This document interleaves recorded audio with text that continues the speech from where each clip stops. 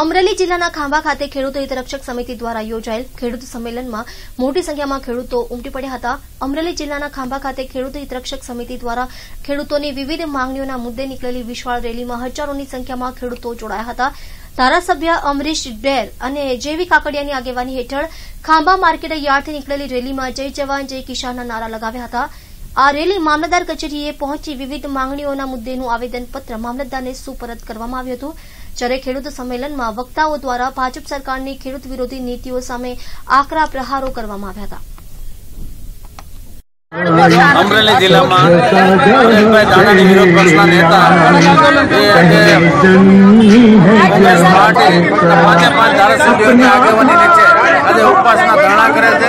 ખેડૂતોના તમામ પ્રશ્નો છે, ખેડૂતોને તાત્કાલિક ખેડૂતો જે મુશ્કેલીમાં છે એનું દેણું માફ કરવું જોઈએ, ખેડૂતોને દુષ્કાળ જાહેર કરી અને ખેડૂતોને 100% વીમો મળવો જોઈએ, ખેડૂતોને સેટેલાઇટ ઉપર જે માપણી કરેલી છે તે સદંતર રદ કરી અને મૂળ સ્થિતિએ મૂકવું જોઈએ। આજે ઘણા જે અત્યાર સુધીમાં જે ખેડૂતલક્ષી ઘણા કાર્યક્રમો છે એ આજે ખેડૂતલક્ષી કોઈ સરકાર ઉપર ધ્યાન નથી આપતી, ત્યારે આ સરકારના કાન મોડવા માટે આજે અમે ઉપવાસ ઉપર બેઠા છીએ, ખેડૂતોને ન્યાય મળે એના માટે બેઠા છીએ।